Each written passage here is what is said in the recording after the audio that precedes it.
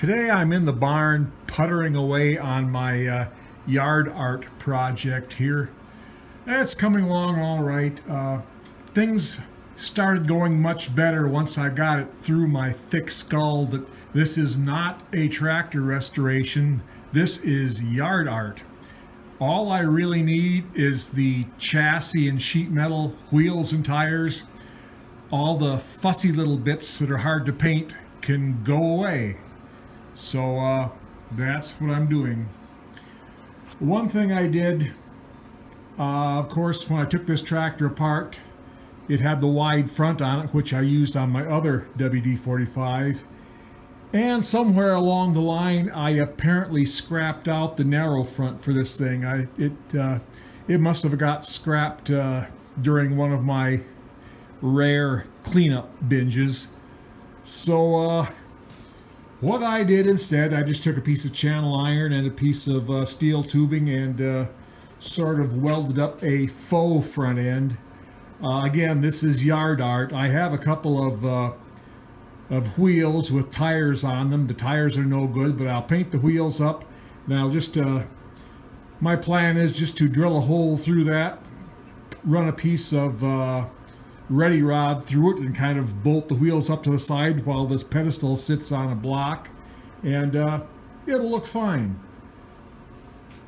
Also, I did patch up the fenders a little bit.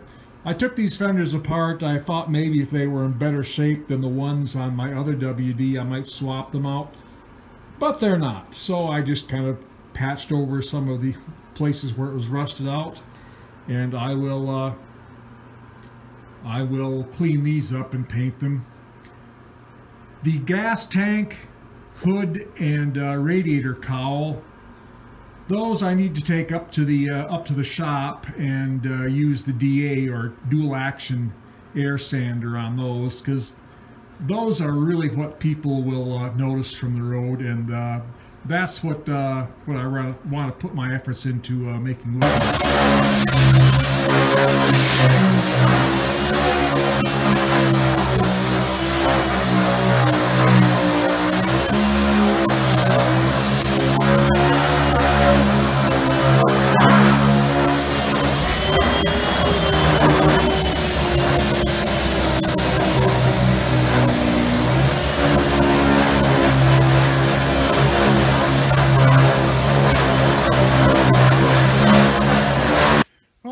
I've got the gas tank, the radiator cowling, and the hood sanded down pretty good and wiped down, and I think I'm about ready to start throwing a little bit of primer on them.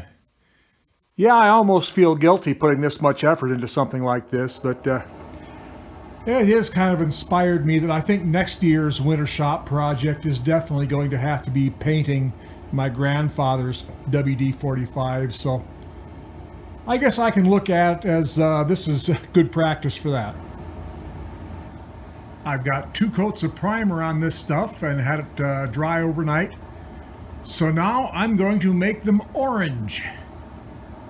Alright, 2 coats of orange paint on the fuel tank, the hood, and the radiator cowl. I've also done the those fender brackets there. I've got 2 coats of paint on them. So I think I'm going to stoke up the wood furnace in here and let these sit here and dry overnight. And tomorrow I will bring up the fenders, sand them off, and prime and paint them. This morning I managed to grab a couple of steers, so I loaded them up and took them for a ride to the sale barn. The Frontier handles the 16-foot cattle trailer pretty well, as long as I don't go crazy loading it. Actually, this thing has about the same capabilities as the half-ton trucks did 30 years ago. So overall, after 6 months, I'm pretty happy with the Frontier. This morning I've got the fenders sanded down and primed on both sides. So now I'm going to let them sit in here and dry for a few hours and then put some paint on them. I put 2 coats of paint on the fenders and then let them dry overnight. And now this morning I have bolted the mounting brackets onto them. So now I guess it's on to the chassis. I've got the sheet metal situation pretty well under control. So now it's time to move on to the chassis. I've been working on it with the wire brush here today in between painting the sheet metal. And I'm going to do something a little bit different on the chassis here. I could buy a whole bunch of rattle cans and keep after it, but well, about, I don't know, 30 years or so ago, I had a D17 around here. I bought one at auction. It was running really crappy. So I bought it extremely cheap, got it home and found out it was just a bad plug. So I had intentions at one time of painting that D17. So I bought a couple of quarts of Alice Chalmers orange paint and of course sold the D17 before I had a chance to do that. So the bottom line is I've got a couple of quarts of this Alice Chalmers orange paint that's been sitting on a shelf up in my shop for the last 25, 30 years, something like that. It sounds like it's still liquid. So I've got some old paint brushes and I'm going to try dabbing paint on the chassis here with this old paint I have and see what happens. I don't know, maybe it'll be a big mess, but like I said before, this is yard art. If it looks halfway decent from the road, that'll all be good. So, well, let's see what happens. The chassis is now orange. I think I'm going to let this dry for a while and then I might bring the sheet metal down and do a little bit of a mock-up. Okay, I've got it mocked up. I still got some touching up to do. As you can see, that piece underneath the gas tank is not painted yet. But yeah, all in all, I think it'll do. I need to remember that it will be sitting 60 feet off the road, so it should look just fine. These tires and wheels are actually from a international combine. The original power shift wheels on this rusted out, so a friend of mine gave me these, so they get the job done just fine. The one on this side is dished out and the one on the other side is dished in. That's just the way the tires got mounted on the combine, I guess.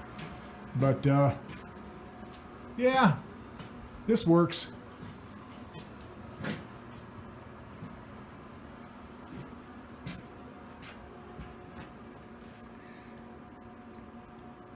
Fortunately, even though the rims are mounted differently, it's impossible to see them both at the same time anyway, so that'll be just fine. So yeah, this is probably the last video I'm going to do on this project until I get it in place down by the road. Of course, I'll take the sheet metal back off it. I got some more touching up to do. I have to find the wheels and tires, which are buried in a snowbank right now. So probably in about a month and a half, 2 months, we'll be getting this together and getting it in place down there. So yeah, it's been kind of interesting. I know that one thing I have decided for sure, that at some point this year, I am going to take my grandfather's WD45 out of service and begin doing a restoration on it. I've been threatening to do that for a few years, and I think it's about time that stopped being an idle threat. So I want to get that done. So that's what I've been doing this week, playing a little bit with my yard art project. So until next time, have a good day. Long